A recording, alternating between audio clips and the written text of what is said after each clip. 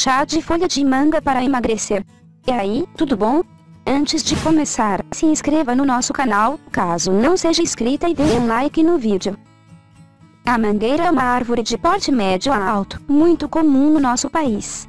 Ao falar dessa árvore, lembramos somente da fruta.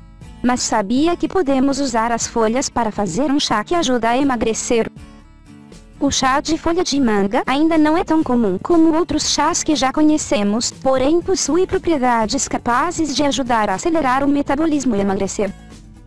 Por ter vitamina C, A e D, o chá atua como antioxidante, ajuda a eliminar líquidos retidos no corpo, além de ajudar no tratamento de alguns problemas de saúde, como gengivite, estomatite e verminose.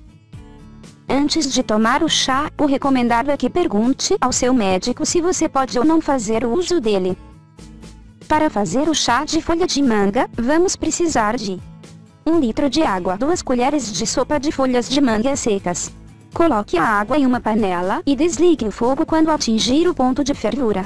Adicione as folhas, tampe a panela e deixe abafar por 10 minutos. Beba logo em seguida sem adoçar. As folhas de mangueira secas são facilmente encontradas em lojas de produtos naturais. Certifique-se de que são orgânicas e de boa procedência. Gostou da dica? Dê um like e compartilhe. Veja também esses outros vídeos. Até mais!